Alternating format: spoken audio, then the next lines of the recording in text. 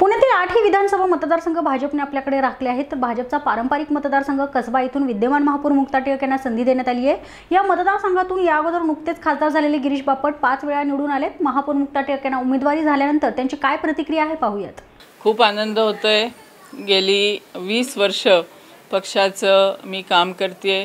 पक्षांनी सातत्याने मला नगरसेवक पदाची संधी दिली, परंतु जेव्हा विधानसभेमध्ये जाण्याची संधी मिळते तेव्हा होणारा आनंद वेगळा असतो।